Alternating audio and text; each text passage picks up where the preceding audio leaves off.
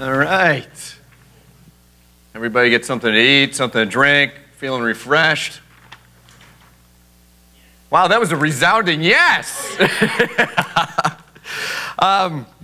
So it's my pleasure to introduce our next guest. He's a good friend of mine. We go back, what, probably 5 or 6 years now, right? He's the CEO and founder of an architecture and design firm in Los Angeles called M-Rad, and he'll be talking about how to brand digital spaces. Matthew. Thanks, Joe. Thanks, Buck. Hey, everybody. I'm Matthew Rosenberg, CEO of M-Rad Architecture. So I'm going to talk about, I'll give you a little background as to what the firm is and why an architecture firm is here at all at a Mobile Disruptors talk, and hopefully it makes some sense. So yes, I have an architecture firm, and we do everything outside of architecture as well, almost at this point. We do site sourcing, we do zoning analysis, we do some real estate development. So we actually try to find opportunities to enhance cities and enhance urban developments as well. We also do underwriting, so basically everything pre-architecture. We also do capital sourcing, so we raise money around these projects that we're working on, and branding. And then on the back side of the architecture, we also do full interior design and product development, anything that goes into understanding what your experience is in that space, including integrated marketing, and then trying to understand the occupant and the user at the end of the day, and how these decisions and these products and all of these designs are actually being used, and if they are actually making a difference. So we do pre-architecture, post-architecture, and then of course we do architecture as well. And we ask this question, can one subtle shift actually change our perspective and fix the business of architecture, which is really what I've set out to do. There's a lot of inefficiencies in the industry, and that's why we're trying to extend the scope and reduce these inefficiencies. So an architect named Peter Sampton in the 1970s redesigned the New York City classroom. And this slide is probably relevant to everyone in the room and in every industry. It's one subtle shift that allowed teachers to engage with students at a much higher level just by shifting these 2 blocks of the space. And so yes, it is working. These are some of our current and past clients that we're working with. I started the company 6 years ago yesterday, and we have companies like Lendlease, Blue Bottle, Ring, Amazon, some big names out there, which probably most of you know some of them, and then some smaller ones. We actually help brand and build up tech companies as well. And I'll talk a little bit more about how an architecture firm can get involved in that. So we're going to talk about branding your digital space today, which is a little bit about the digital space, but more about taking it back to the physical environment and how important that is to actually understand, which takes you back to branding your product and your business. So not like WALL-E, but more so about actually engaging people through ideas about communication and actually getting them to do things that we want them to do, because that's why we're here, really. That's what connects architecture in the physical environment to the digital environment, is getting people to do things, whether it be buy a product, whether it be rent a room at our hotel. All of these things are getting people to actually take action. So this was a concept in a collaboration with Fast Company we did a few years ago, thinking about what the future of San Francisco might look like. Today, some of these things aren't so crazy. 3 years ago, they were pretty crazy, actually. You know, helicopters on your head that would take you from one place to another hasn't happened yet, but I'm crossing my fingers and hoping that it will. So part of the marketing aspect is we actually place our building in our studio at the storefront. So we allow people to connect with us at the street level. And this is going to be a recurring theme in the next 10 minutes of the talk, is basically how do we engage people at a very physical, hands-on place? Because the screen is one thing, and connecting with people on the screen is a way to convert sales, but there's a background to this that people will engage with your brand at a much higher level on the screen if we can engage with them in the physical space. And so we try to invite them in, we showcase our feature products and furniture, we allow anybody to come in the space and engage with what we're working on. We host events. With this one had over 300 people. We bring in other tech companies, other industries to try to talk about what the future of mobility is, what the future of VR is, any future of food and architecture, any kind of collaboration that we can invite people in and start a dialogue. And so this then gets into trying to understand how people are operating through our cities and how they're operating at the level of retail and the storefront. So there's certain ways that we're tracking how many people go in each store, Disney, Forever 21, how many trucks and Amazon trucks are driving by, and all this data is now being recorded, but what use is it if we don't connect with people at a very personal level in terms of branding? And so all of this comes back to, again, is retail dying? Are malls going away? And no, they're not at all. It's actually probably going to be a huge opportunity, I think, in terms of retail right now because of the experience level that we have to create and the branding that happens at that surface level. Sterling and I had a talk with another girl from Postmates actually a couple months ago, I guess. And she was talking a lot about, their engagement on the mobile level. How do you connect with people there? And I'm not even sure she realized, but they have these pop-ups, with Milk in LA that's just opened up this, I think it's like an ice cream store. They have physical pop-ups so that they bring people in and so people can connect on a physical way with Postmates because that enhances their brand connection when someone goes to the app and remembers an experience. There's a memory there. There's a sense of touch and smell and sight, and all of that is a memory sense that lays on top of your brand recognition of that product. And that's the importance of what I'm trying to get at today. So is there such thing as a customer journey? For sure there is, and I think we all believe in that, and we control that, right? Whether we allow people to touch that product or we make people stay away from it. There's an interaction with things that we control both on the mobile level but a physical level as well that we have to take into account. And so getting now into how we actually start building out brands, we build out websites, their name, their logo, and try to understand how the architecture, the logo, the brand, the colors, the products, all of these lay into one another so that when we're designing something, yes, we design all of those things, but we also design a fragrance for those things so that we tap every single memory sense of that to enhance that brand so that when they leave that physical space and they go to your digital platform, there's a layer of memory that keeps adding on to that. Whether it be materials, spaces, logos, colors, all of these things go into it. This is a product that we worked with a couple years ago called Lumia. We renamed, rebranded them. They were called The Crated at one point. It's basically a technology company that fits within your clothes. So we set them up with a manufacturer in Canada, actually, where the technology is embedded in the clothing so you can charge your phone, you can heat the clothing. They're starting to take off now, but they have a digital platform, but they had no sense of brand. No one knew who they were. The Crated was a super confusing name, so we looked into the history of sewing and looms and actually laid on this history into the brand of that product, which is incredibly useful because when you're telling a story about your brand, the name is actually very catchy or it's very confusing. It's usually one or the other. And so now they've started to add marketing, and we actually built out their whole marketing package for them as well so that you actually see someone on the street and now it's a recognizable name. This is a project we worked on, and this is getting back to the user experience and how we actually start controlling that with Tony Hsieh of Zappos when he bought 42 properties in downtown Las Vegas that he tried to build out essentially a new city. Sort of went bust in the last couple years, but this was a project we worked on at the start of that, which was looking at how we interact with people, how you create live-work environments, and how you actually create these collision opportunities, which ultimately are opportunities for innovation and discussion. So we actually created an algorithm of distance between a live unit and a work unit that each person had in that building, so that there's a certain distance between those things that will promote people to move between them more frequently, but not so far away that they actually won't move between them during the day. So we want them to go home for a coffee so that there's more interaction in that communal space.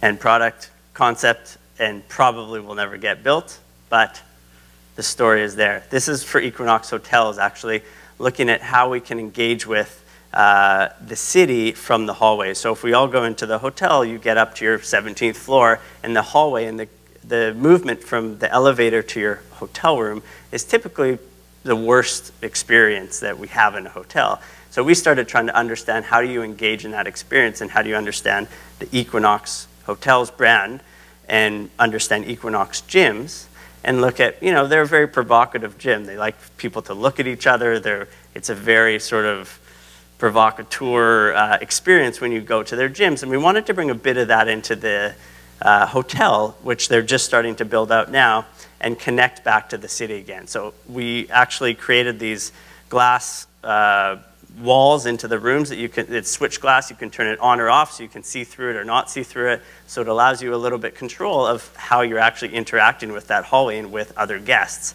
What it also does is start framing out the city, so it draws a deeper connection with the city around you, ultimately providing some opportunity to tap into travel and tourism. And then we go into the whole, we actually build out the menus, we build out what type of tea there is, we build out a whole narrative about how you enter into the lobby and you're provided tea, and there's a scent of tea, and the materials get laid onto that again. Again, you're starting to see a rhythm here. This is a private members club called Fittler Club in Philadelphia, opening in February. It's 105,000 square feet that we're building out the full architecture, but we also go into designing glassware, tableware, all of the branding, all of the graphics that get laid on top of this. And actually have a, well, every time I go through the airport, they take these away, but if you want to, here's the scent for Fittler Club. So you guys can start smelling. Now, it's not just open it and take a little smell if you like. You can pass around. I had 30 of them, now there's one left after. This happens every time. I try to sneak them through and it never works.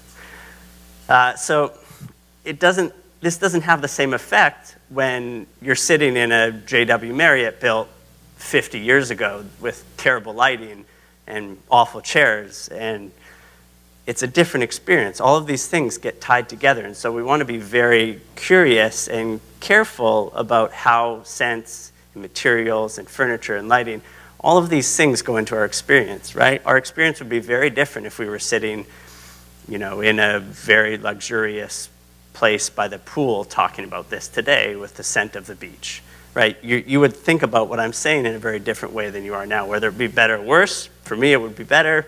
For you, I'm not so sure. But we go into actually designing the logos, the numbers, the details on the door. You see the logo now on the bottom of the number. All of this stuff gets reiterated into your memory sense. This is the fitness space. And these are some of the details, all custom faucets, custom hardwood, custom water-milled sinks, custom furniture. Again, this is the VR experience if we had the glasses. But yes, we still go all the way back to the full building as well. So details all the way up to the full building. But then we start looking at these other experiences, how to solve bigger problems. Can we fix airline food? The amount of sugar and salt in airline food right now is tremendous. And the reason why is because our taste buds don't work the same way at that altitude than they do at our normal altitude. And so we're trying to figure out a way to actually decant wine in a self-decanting wine glass. But we go into the product, we go into the marketing of it. So all of this stuff, we control the whole process. Can we change the way people sit and actually engage people to actively sit and actually generate electricity while we're doing that? Can we help rheumatoid arthritis patients with a textured and larger grasp for their utensils, because a lot of them have trouble squeezing to the extent that we do. This is a project. This is the last, I think, 2 projects now. This is called the Pink House. Some of you may have seen this before. We actually had over a million mobile hits on this project within 24 hours. Now, we didn't really think this through, but we had 4 existing houses on a property that we were going to build 45 units on. Okay, and so we came in, brought in an artist, painted it all pink in basically less than a day, and the next morning we had 5 news trucks waiting outside, wondering what was going on. And so we started a conversation about the city and about our project, and we have a wait list for the project before it was even started construction. So there's an integrated marketing here that is super valuable. And this is the project that's under construction at the moment on that site. I'll just fly through these, and then Sterling and I will have a quick chat. AutoCamp is another client we're working with. They're basically luxury glamping units. So I think this now starts to tie a little bit more to the tapping into mobile disruption, actually, because AutoCamp is a technology company. They are not a real estate company. They are not an architecture company, not a design company. They're built on the back of an application. But what they're trying to do now, and I'm not sure if it's really successful or not, is unroll basically 10 new properties in the next couple of years. So we're working on developing their luxury glamping units. At the moment, they use existing units, and these are the ones that we're building for them in a factory now and rolling out next week in Yosemite, and then the other 2 sites I'll tell you about later. Project in Italy. And all this comes around mostly to allow us to design hopefully beautiful and provocative buildings that also get to layer into an actual understanding of how we sell these things. This is a spec home in Beverly Hills, 21,000 square feet, but without an integrated marketing and branding idea of how we were going to sell this thing, we would have a very hard time because there's 120 houses being sold in the hills right now.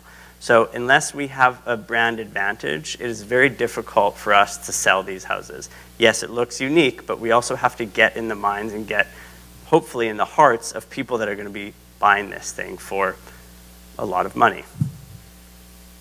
So this is the pool. It's currently under construction, 100-foot long pool that's on the slope. And then this is the last project I'll go through. So this is Green Street, a 7-story cannabis-filled building, almost 70,000 square feet that we filled with all cannabis companies. Some of the best in the industry. We have a legal company, marketing, a spa, a 240-seat restaurant, and all cannabis related. And so obviously there's sort of an inherent opportunity for marketing there. But then we start going into really the details of the whole thing and start branding this each floor out so that each floor gets its own unique identity. And then when you lay them all together, again, it's something that really can't be copied, which is what we're going for as well. This is our custom bud bar where you learn how to roll a joint if you don't know how to roll one. It's water jet milled, but this kind of high level of design mixed with this sort of what we think of a lowbrow industry or what used to be is an interesting dichotomy of how we can really wrap a narrative around that as well. Again, we have a custom scent, and no, it's not just smelling like marijuana, but and then each project we have now, we go through this rhythm. We design an icon, design a brand around that project, which is very unique for an architecture firm. So these are just some of the ones that we're working on at the moment. And that is it. Sterling, you want to have a little chat? Yeah, sure. Thank you, Matthew. You always have such beautiful stuff. I'm like lost in the houses and the designs up there. That's the idea, so that everyone forgets that I'm talking and then they can right. Yeah. I'm like, God, I want that house. I only need a lot more zeros in my bank account, I think. But what we thought we could do is have some conversation here, because Matthew and I have done a bunch of stuff together, and as you guys have questions, we'll kind of filter them in here. But what's great is how broadly you think about these things, right? It's not, oh, we're an architecture firm, or we need to create a mobile app, or we need to create a physical space. It's really holistic.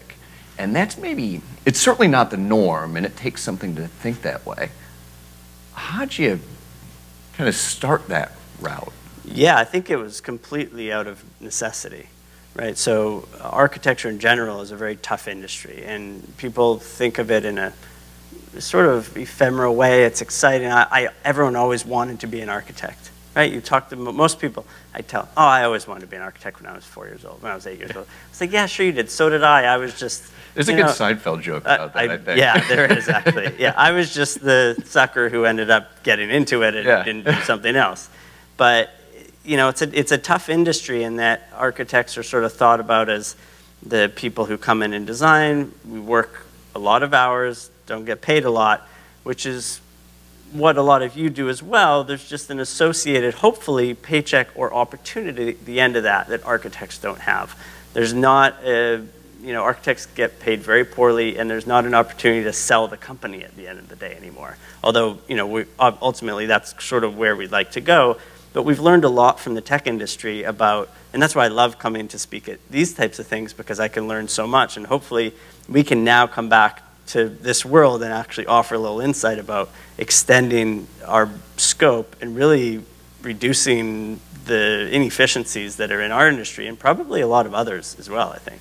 Yeah, it seems to me it's in the distinction of creating something as valuable, that you can actually make it valuable.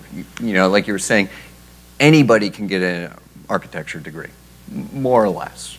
But it's in taking that degree and saying, okay, I'm going to do something special with this, not because somebody else can't do it, but because they don't have the same mind as I do. They think differently about it.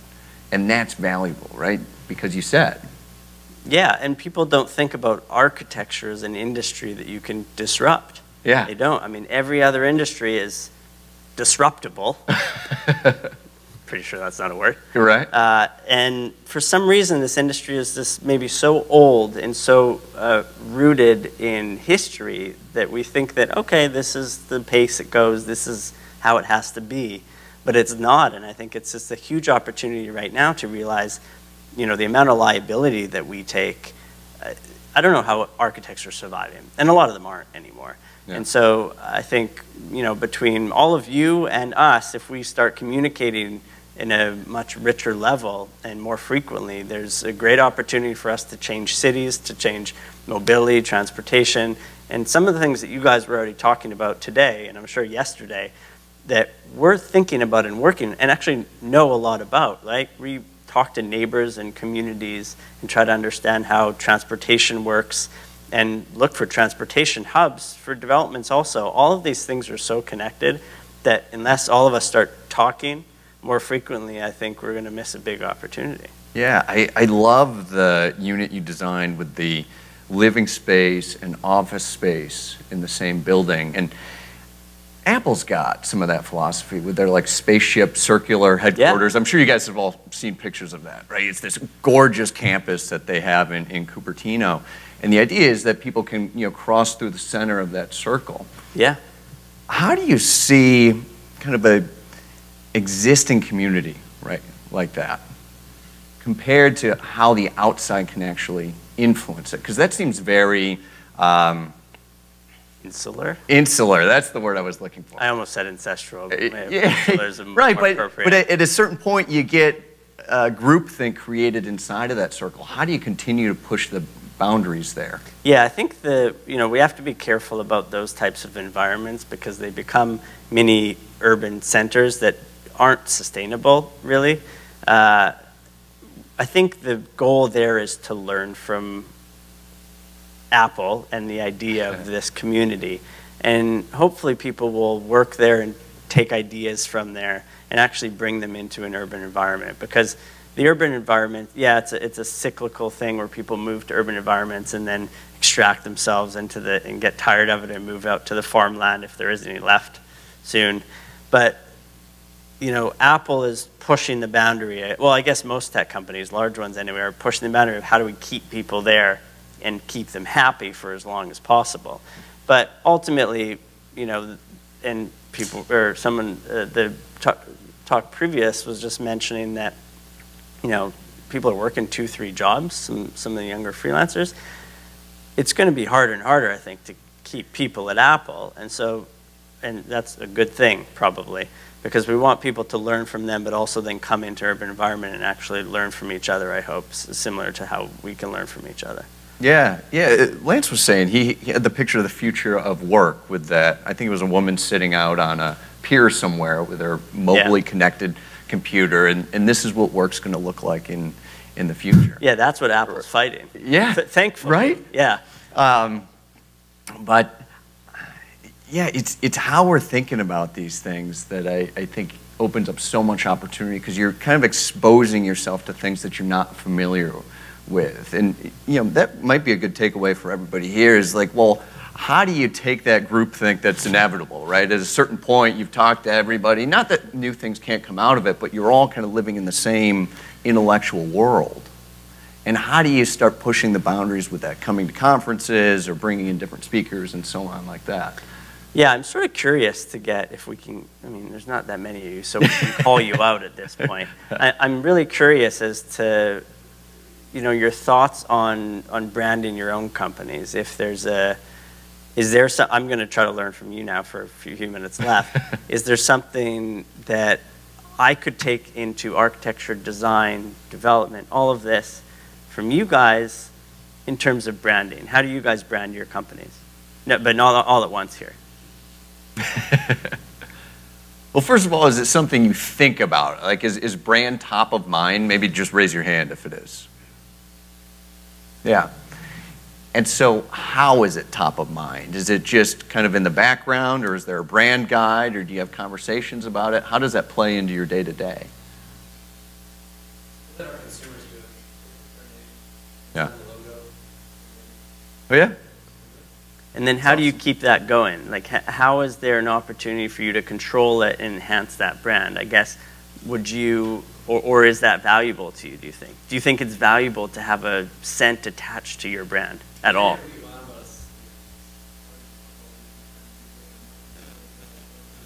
I was thinking about that at Equinox, too. I was like, the first smell that comes to mind is not pleasant.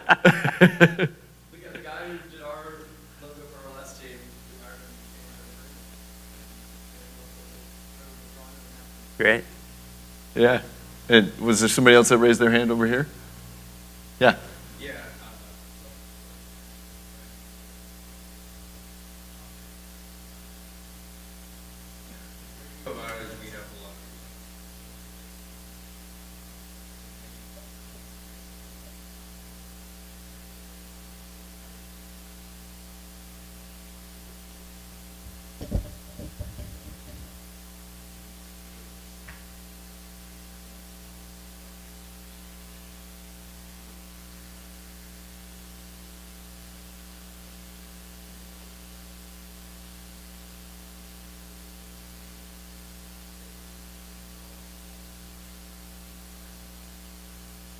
And you don't want them thinking about something else, right? Because the second they go on a tangent, then it's tough to get them back on the tracks.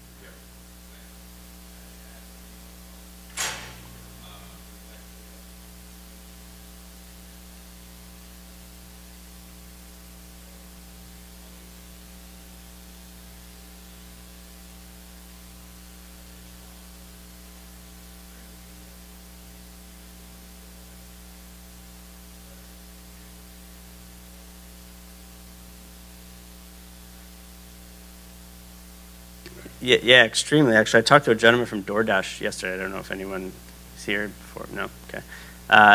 They mentioned they had to increase their amount of people on the ground in their marketing teams and just physical people in more locations so that their drivers could actually go and talk to someone and access real people and real ideas and feel like they're part of something. And they said that the amount of engagement between customer interaction is so much stronger when they increased that amount that they just kept rolling that out, right? So it's not as if we're getting, the digital platforms will be there and will change and evolve and there'll be more of them, but that doesn't mean that people in physical spaces will disappear. It actually means that we'll probably need more of them, which I think is this idea of retail is dying was a totally false statement that we're now starting to realize they're more important than ever. They're just changing into experiences instead of point of sale locations, right? You don't sell something in the store. You sell something when people go home and connect to your brand. And that's the whole point. You create a memorable experience for them with all of these layers. And then you guys do your work. And that point of sale is critical, but you needed a base for that to be as strong as it is. Yeah, and you said something really interesting around brand education, because when I think of brand education, I'm like, oh, well, you need a YouTube video and somebody's got to explain what the brand stands for. And right up your alley is, well, it doesn't necessarily have to be that in your face. You can do it through design, you can do it through scent, you can do it through all these different mediums that are much more subtle, where people are actually embodying what the brand's standing for versus telling them, right? Like, oh, I stand for these three things. Exactly. Yeah. Oh yeah, that's where the value is now. It's all subtle layers of hints of things without telling people that they're being sold something, right? Which is what you guys do every day. You're selling something without selling it. Yeah. Any other questions? We got time for one more. Yeah. How do you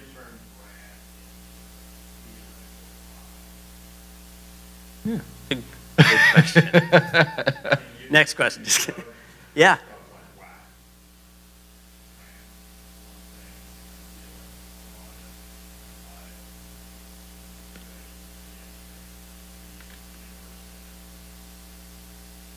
The way that we're doing it is trying to tap all 5 senses. So once you tap all 5 senses, there's an inherent understanding that I think we're starting to learn. Typical smell is not involved with a lot of brands or products. It's starting to come into play, right? There's certain hotels that smell a certain way, certain stores smell a certain way, good or bad. People relate to that brand because of that smell, because of a touch, because of the way it looks. And ultimately, taste is going to come into play as well. And all of these things, whether we want them to or not, are layers of a brand that people will recognize and become that feeling. And that's how we're doing it. Awesome. Well, I could probably talk about this stuff all day, but thank you. Yeah, Really great thank you. having you here. Until next time, huh? Bye. Thank you.